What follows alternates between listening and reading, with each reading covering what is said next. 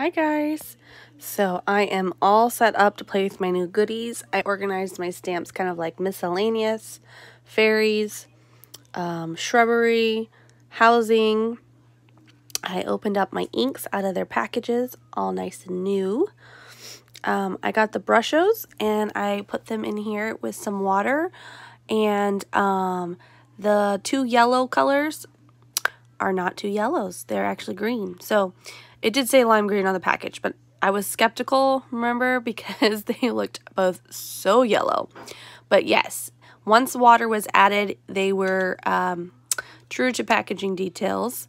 I figured they would be, but still. So yes, I have some mixed media junk journal type thingies, use it up journals here for excess of whatever. I'm going to use the card that came in the kit, and I'm going to use it straight up by itself. I don't know if it'll bleed through. I'm curious if it will or not. But instead of cutting up that multifarious paper, using it, and then putting it on top of here, I want to see if I can't just use this so that I can get more out of my paper so it'll go farther. Yeah, so this is what I'm doing. I got my heat gun already plugged in.